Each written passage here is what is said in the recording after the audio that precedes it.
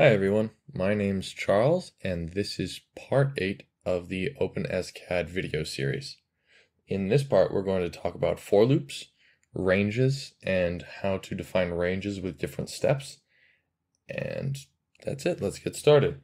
So a for loop is a very common idea in programming, and essentially what it does is it loops through a bunch of different values so that you can do something similar for a bunch of different values. So the syntax for that in OpenSCAD is for, parentheses, and curly braces. So essentially what this does, you define your variable, let's say I, which often stands for index, equals, we need square braces.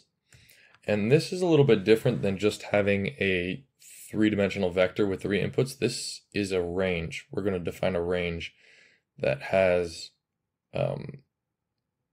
more or less than 3. It's a different idea, really. So we say maybe we want to start at 0, and then we put a colon, not a semicolon, and where we want to end. And when you define your range like this, OpenSCAD is what's called inclusive, which means it will give you every value from 0 to 10, including 10. Whereas most programming languages, they're exclusive, so they'd give you the numbers from 0 up till 9, including 9, but not including 10. So they wouldn't include 10. But in OpenSCAD, in this case, it does include 10. So, let's see what we can do with this. So, let's define a cube. Say the size is equal to 10, and the center is true. That doesn't look like it's done anything for us. It seems that we just have one cube. Now, what you can't see is that there are actually 10 cubes here, all superimposed on top of each other. And so the way to bring those out is we translate them.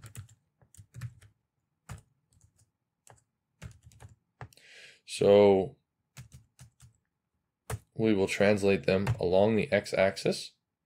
And since the size of our cube is 10, we'll do double that, so we'll say times 20. And what that did is it generated 11 cubes, one for each number. 1, 2, 3, 4, 5, 6, 7, 8, 9, 10, 11. And it did what we told it to. For each one, I took on the value 0, 1, 2. Maybe, I can use the echo command just to show you every value of I.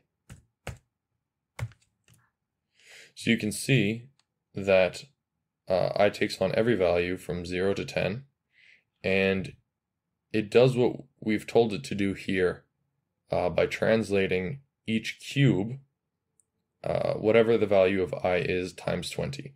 So in the case where it's 0, 0 times 20 is 0, so nothing happens. So we have this cube right here. That corresponds to this cube. When I is equal to 1, right here, we take 1 times 20, and we translate the cube 20 in the x direction. So that's what corresponds to this cube. And we keep doing that until we get to the last one. And that's mostly what for loops do. It's hard to give a be-all end-all solution what for loops are good for, but they're very useful and important, and there's a lot that you can do with them. So something else that you can do is you can start from a negative number. So let's start from -5. So now we have from -5 to 10. So we have a bunch of values that I takes on, and it does this action, whatever's inside the for loop for each value of I. And that's mostly what most for loops do.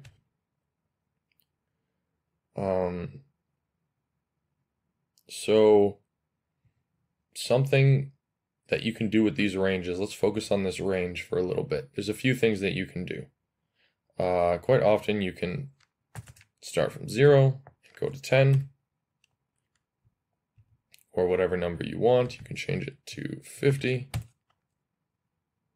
And we have 50, or we have 51 cubes. And maybe we also want the size of the cube to change as it gets further away. So we'll say the size of the cube is I.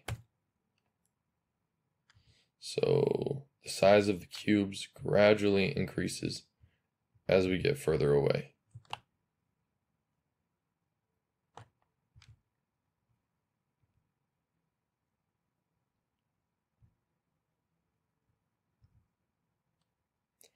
So another thing that you can do is this always goes up by 1 when it's defined like this, but there's another way to make it go up by smaller increments.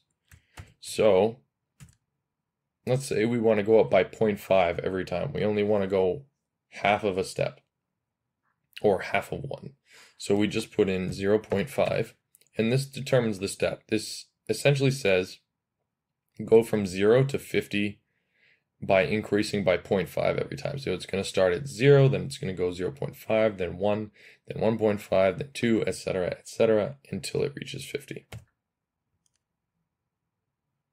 And that will take on the value of 50 as well. So you can increase or decrease the step. Just be aware that every time you do that, every time you decrease the step,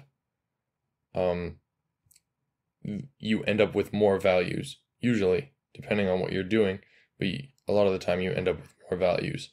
So, whereas before there were 51, I think there are now probably 101 values that are being displayed or being processed.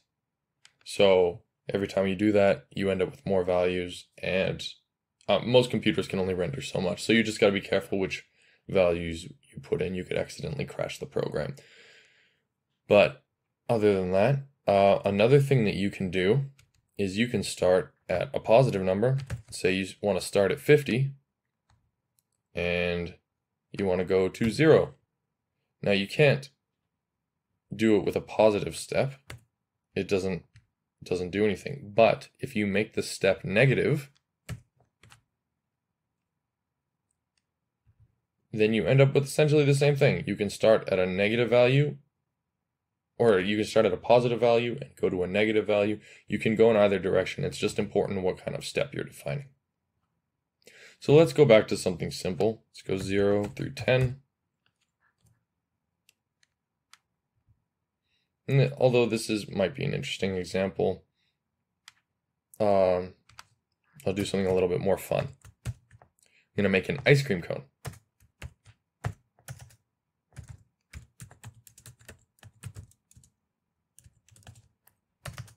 Okay, so to start our ice cream cone, we should probably start with the cone. So we'll make a cylinder. Say the radius will be equal to 10, and the center will be false. Just to be explicit, we'll make it fairly fine, so the FN will equal 100, and the height will equal 70. Well, that doesn't look like much of a cone, so we need to define R1 as well as R2.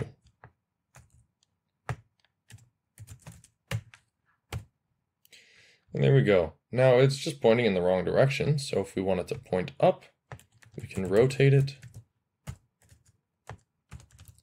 We can either rotate it around the X or Z axis. I'm going to rotate it 180 degrees around the X axis. So now the flat part will be facing up. So now we have our cone, but we don't have any ice cream. So to generate our ice cream, maybe we want a certain number of scoops.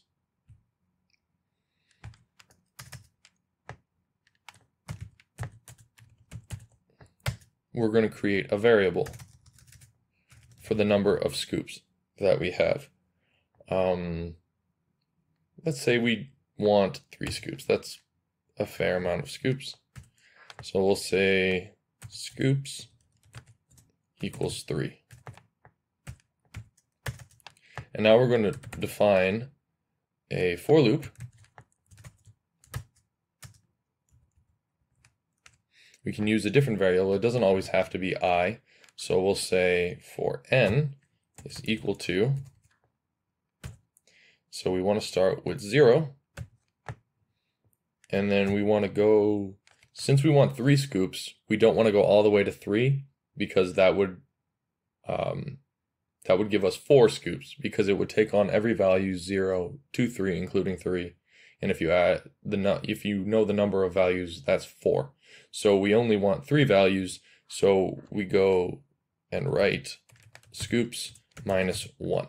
And that will go from 0 to 2. And if we have 0, 1, 2, that's 3 values. And so we'll have 3 scoops. So for the scoops, we're going to use spheres.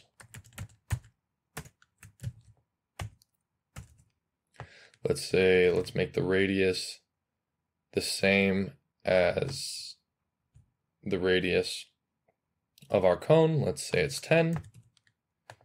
And let's say our spheres have a high Fn value too of 100. And, well, we get a sphere, which is good. That's really good. But we now have 3 spheres superimposed on each other, and that's not what we need. We need them to move a bit, so we need to translate them.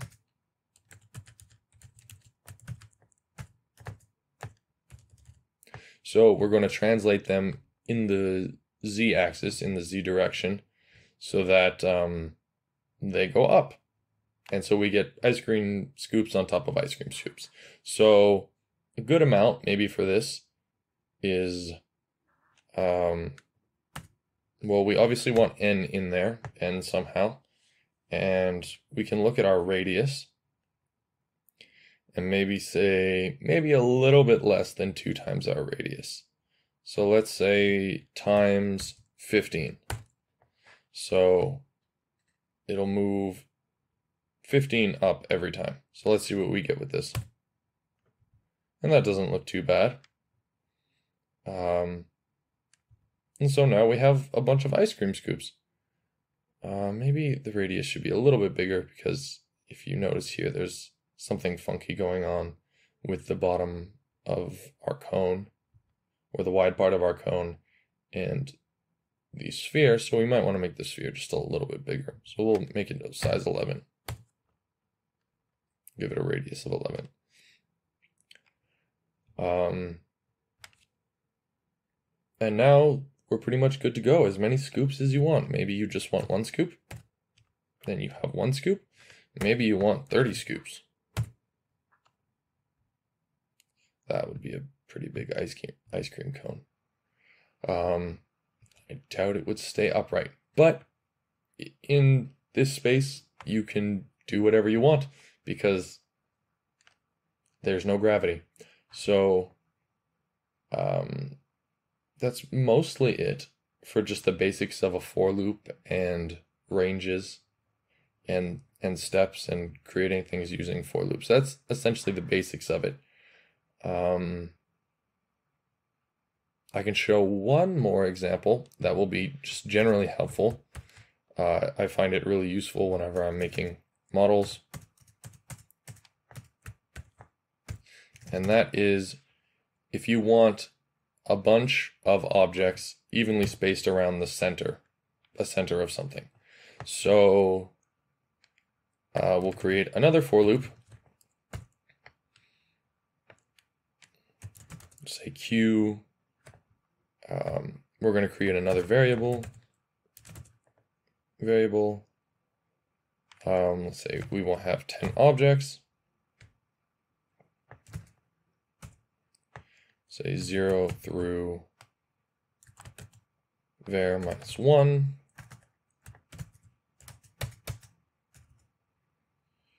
So let's say we just have cubes.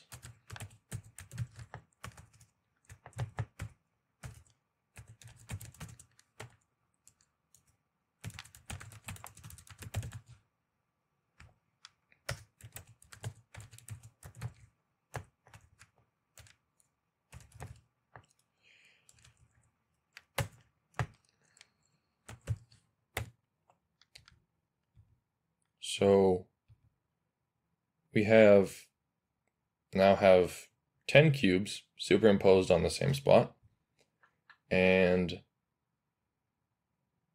we want to, let's say we want them evenly spaced.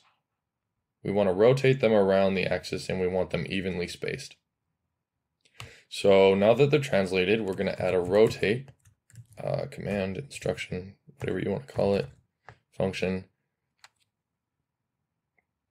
And since OpenSCAD works with degrees, essentially what we do is we multiply by 360 and divide by how many objects we want around the circle. So we have 360. We have 10 objects around the circle, or our variable, so var. And the way that we can step through this, it's kind of hard to show or explain, but we multiply by q. And so what that does is for every value of q, what we've essentially done with this operation right here is we've taken a circle and divided it up into 10 pieces. And for every value of q, because q is essentially the numbers from 0 to 10, every time it increases or changes, we add a little bit to that to the degrees of the circle. So you'll see what I mean. So we know our starting point is in the x direction. This is our first one. And so when x is 0, we have 0 times 360 divided by 10, which is 0. And then we have 1 times 360 divided by 10, 36 degrees. So this one's rotated 36 degrees. And this is 2 times that. So that's 72 degrees, etc., etc. And we work our way around the circle, every time adding a certain amount of degrees. And eventually we come back to this one. But because we have -1, the way we've declared our range, this one doesn't get made twice. If we let it go to 10, then this one would be made twice, but since it only goes to 9, it only each cube is only created once. So that's a thing for efficiency. But this is how to evenly space a certain number of things around a circle, which can, again, be really helpful. So let's say we want to increase that to 20. Now we have 20 things. And this is really the basis of parametric design, because now I can change this as much as I want to 15, 7 maybe, whatever I need it to be, 100. That makes more of a ring. This is not a very good way to make a ring. There are much better ways to make a ring. But yeah, this is essentially how you evenly space things around a circle. And that's mostly it for this part. So thank you for watching and bearing with me, and hopefully I'll see you in the next one.